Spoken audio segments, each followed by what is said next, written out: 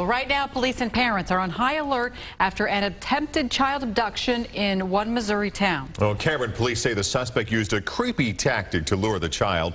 Zach Tecklenburg has the latest on the investigation. Zach?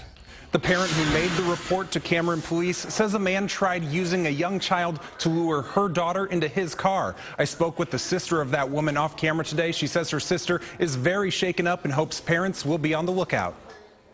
When they're not putting on a garage sale, Brooke Lay and her son love spending time at Recreation Park.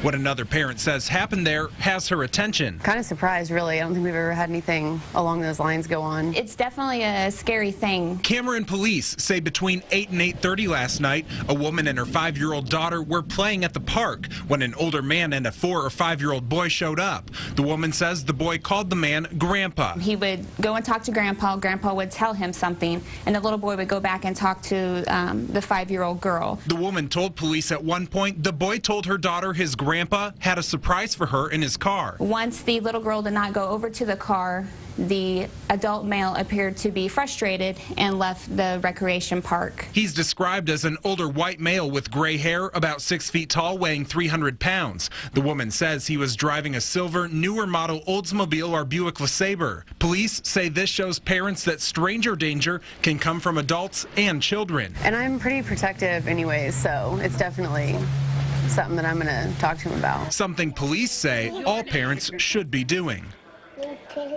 That 4 or 5-year-old boy said to be with the man is described as being skinny with blonde hair and was last seen wearing a green shirt with either green or camo shorts. Police say there is no reason right now to believe that he's in danger. Call Cameron Police if you have any information. Zach Tecklenburg, 41 Action News.